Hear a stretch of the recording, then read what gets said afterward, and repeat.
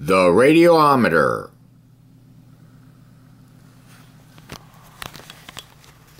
Hello, this is Frank with Frank's Beautiful Rocks and Minerals.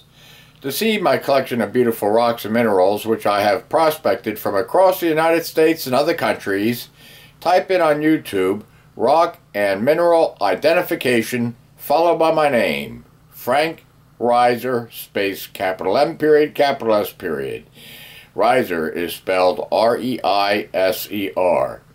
And I encourage you to get out there into the field yourself and prospect for those beautiful rocks and minerals. Watch my videos on geology and rock and mineral prospecting and get into the hobby. You can support my channel on Patreon. On Patreon, simply type in my name, Frank Reiser, M period, S period, and I appreciate your financial support, the money of which goes to me buying more materials to bring you fascinating science demonstrations. Today's demonstration is on the radiometer, so let's get to the demonstration.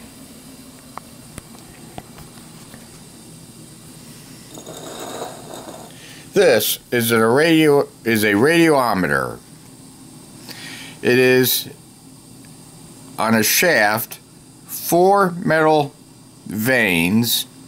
On one side of each vein is painted white, and on the other side of the vein is painted black. The radiometer is under a vacuum with some inert gas called argon.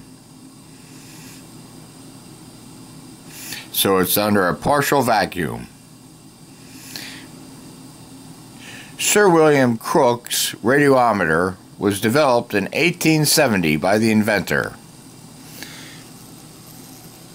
It's a frictionless rotor of 4 vanes with dark and reflective white sides sealed off under a partial vacuum with some argon gas in it, thus not subject to air currents.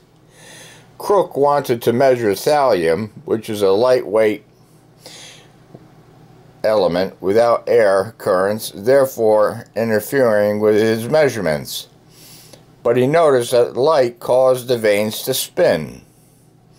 We will observe how light causes these vanes to spin. I have a light source here. I'll turn it on and aim it toward the radiometer.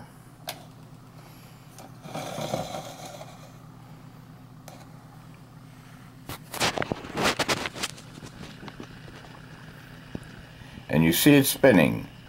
He postulated that it was caused by the pressure of light. He thought that the photons were hitting the white surfaces of the vanes, causing them to spin. But the vanes spin when the light hits the black sides of the vanes only, perplexing Crook. Then, Desmond Reynolds in 1879 figured out what was going on. Reynolds postulated correctly that the vanes were spinning when light shined on the black sides of the vanes by thermal creep. Under a partial vacuum, the black sides absorb heat. The black side is hotter than the white side, so colder air on the white side circulates over to the black side to cool it off. So, more air pressure builds up on the dark side than on the white side. Warmer gas molecules have more kinetic energy and strike the black side with more force. So, there is warmer, higher kinetic gas pushing the vanes on the black side and less gas on the white side. So the radiometer turns around as light strikes the black sides of the vanes. I'll aim the light a little closer. And now we can see the radiometer is turning even faster.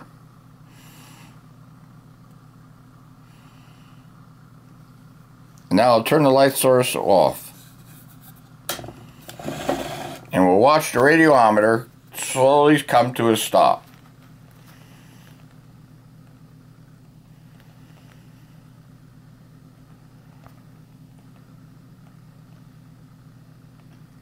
You can buy radiometers at Scientifics Direct, Carolina Biological, Edmund Scientifics, and other science catalogs on Google. Simply type in on Google radiometer and you will find websites that sell them. And this is Frank with Frank's Beautiful Rocks and Minerals, always reminding you, in order to find those beautiful rocks and minerals, to keep looking down.